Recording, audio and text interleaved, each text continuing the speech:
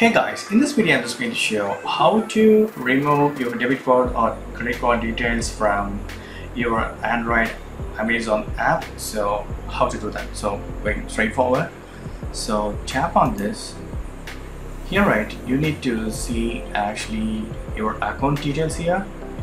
So click on your account. So once you are in your account, you need to search for your payment options. So I'm gonna just need to see my wallet section here. So here my wallet sections, manage payment options. Click on that. Once you click right, you can see what and all credit card has been added on your account to be showing here.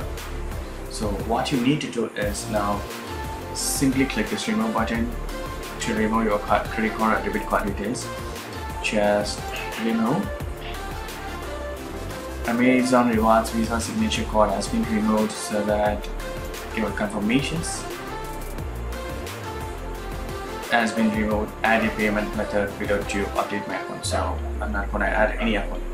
That's it, simple. Going back, continue without updating.